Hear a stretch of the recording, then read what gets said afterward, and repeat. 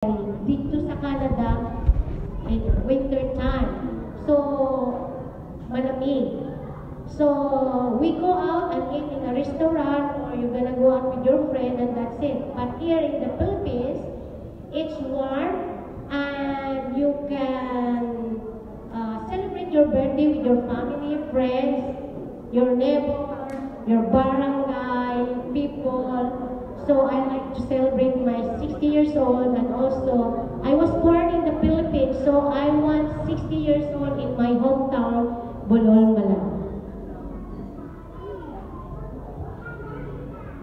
And to everyone that is here, the barangay captain of Bulol, Malang, Erlinda Arieta Simpao, thank you. And did do Harana, a serenade this morning, in the morning, early in the morning, that I didn't know. Nobody tell me, it's just a surprise. So, we sleep with my sister Agnes, my aunt, and the daughter at 1 o'clock early in the morning. And we're laughing and talking. So, nagtulog na kami. And then at 4:30 in the morning, my husband Larry said, somebody opening the door in the bedroom. So I looked, I said, it's open. And then I go back to sleep, and she said, hey, get up, there's somebody opening the door. So I woke up, and it's too dark. And I look at my phone. I said, oh, I'm gonna dress up or whatever because I'm sleeping just a night rest. So my sister actually said, hey, Manang, dali na, buwan na tara. Kaya aman, saling ko, may ana dali ka na sa imo. Matisapon. So, nagbuwa ako. So, ara sila sa gate, sige lang ko katindog. Hindi ko pala nang imuwan ko kaya ako ka lang buktaw.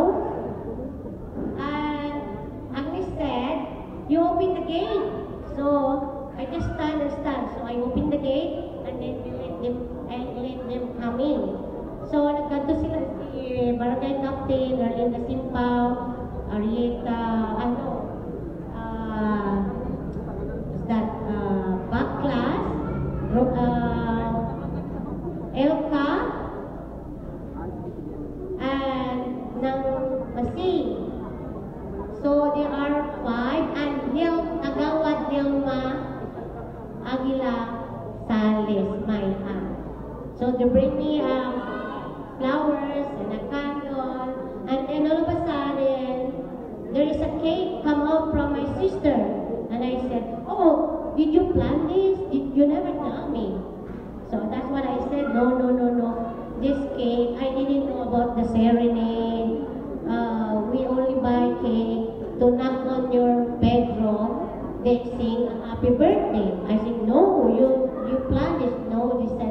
But anyway, it's too late because they already singing serenade, and our cake is just giving it to you.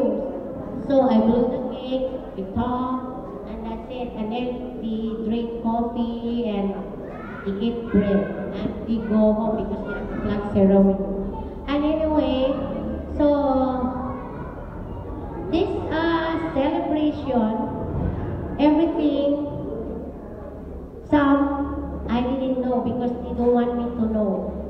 So I want only to celebrate in the house. It's only family, friends, but my sister said, oh, do it in gymnasium here because it's so big. So that's what my sister said, and okay. And then they have lots of surprise. And today, my cousin for the makeup, and then somebody arrived in the front of the house. It's a black car. And she said, oh, you have a delivery. For who? Shirley,